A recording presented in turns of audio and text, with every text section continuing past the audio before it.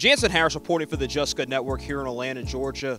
According to 24/7 Sports, Walker Kessler is the #1 player. He keeps going back and forth with Brandon Boston of Norcross, but we'll talk about that later. But he is the #1 big in the class of 2020, and he's that for a reason. When we look at this kid from Woodward Academy in Fairburn, Georgia, he's a great passer. He gets physical. He can finish with both the left and right hand. Scouts are raving about him. They compare him to Brook Lopez, and I see similarities. They're saying that at the least, we know he hasn't committed to college yet, but at the least, he could be a Brook Lopez type or a backup center. He's that good, potential to be a lottery pick.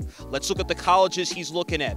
His brother, his uncle, and his father went to UGA. He's likely to go to Duke.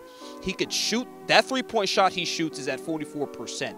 11 rebounds a game and 17 points. I'm expecting another big-time year. Watch out for him his senior year. I'm Jansen Harris with the Just Good Network.